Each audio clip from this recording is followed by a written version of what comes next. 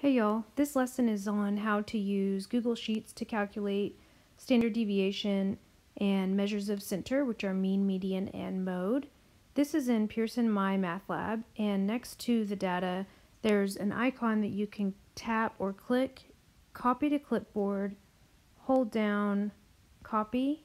If you're on a computer you can do Control-C after you've selected the data, and then go to Sheets. I've already pasted this in here, but just to show you that again, hold down, hit paste. There it is.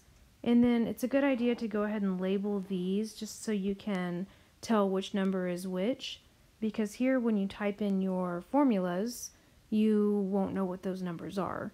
And to do that, if you're on a computer, you're going to go to Insert, and you're going to insert a statistical formula. If you're on a tablet, down at the bottom left there's an FX. You're going to tap that, go to statistical, and you want to go all the way down to standard deviation. It's in alphabetical order.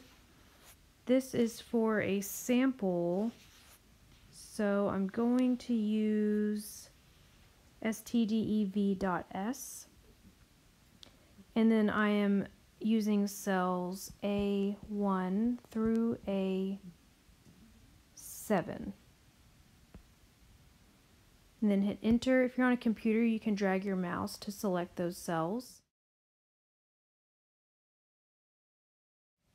And then mean, you're going to do the same thing. If you don't want to go through that list, you can just type in equals, use the command average,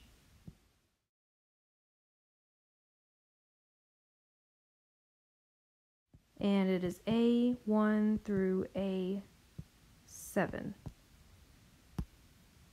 And then median, you can use the command median. Make sure you're using an equal sign to show it's a formula.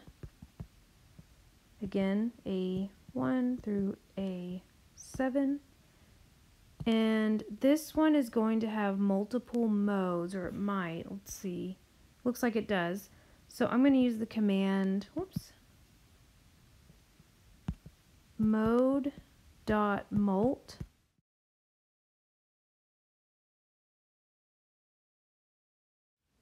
For multiple, A1 through A7. And that gives us our modes.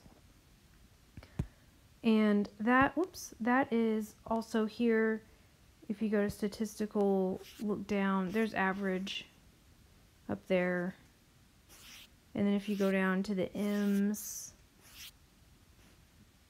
there's mode, mode.molt, and mode.single. So there's some different commands there depending on what you think it might be. But that is all. Pretty simple.